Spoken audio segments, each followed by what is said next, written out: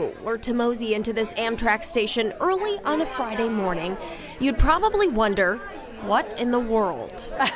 What is going on here? These are the train people. We got a reputation, evidently. One time we were walking through the train stadium and a gentleman said, Nebraska's in town. People that say, oh, you're that Nebraska train group. And they're celebrating a holiday that comes around once every other year. I just call Amtrack, I go, I need my car.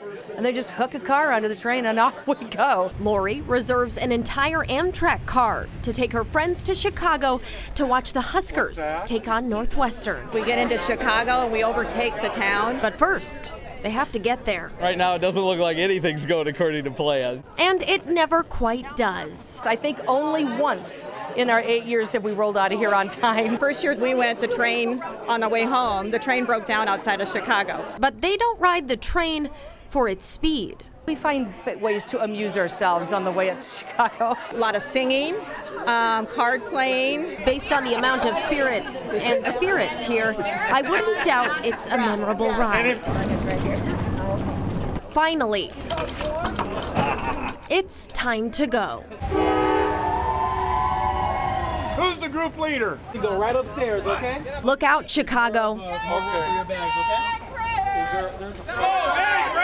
Nebraska is coming to town.